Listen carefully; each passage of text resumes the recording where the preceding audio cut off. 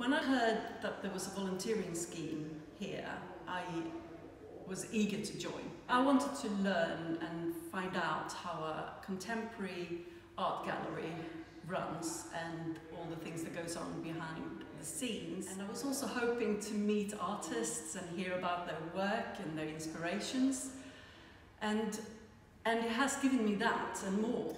One of my favourite things are the briefings that we have from the artists before each exhibition. And you meet so many people. And that is one thing I want to say about the whole volunteering scheme as well in Modern Art Oxford. It's very friendly. It's a group of people, it feels more like family, like friends and family that you come to. Everybody's so nice and supportive. It's a great place. I think it's really important actually for the local community and for the local artists to have a place like this. All of these things as well that I've been doing here has also led me to understand what it is I'm wanting to do and my own practice. I also got references from Modern Art Oxford to study Masters of Fine Art at Brookes. So that is the next step in this whole journey.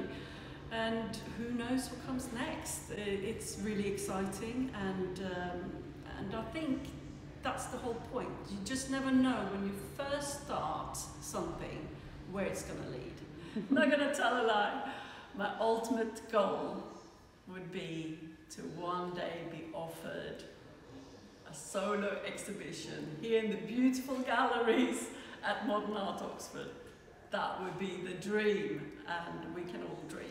Join the volunteering, see where it leads you. One thing leads to another.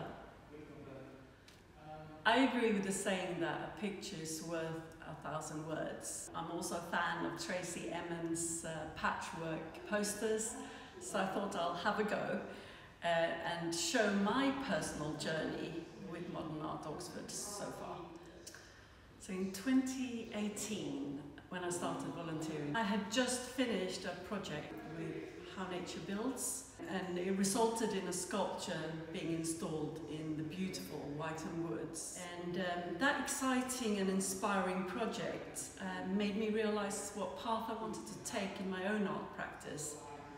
I was offered an opportunity last year through the scheme to co-curate an exhibition, a multidisciplinary exhibition called Flow. These kind of things are really, really great that we are given the opportunity to gain from the experience that the people here at Modern Art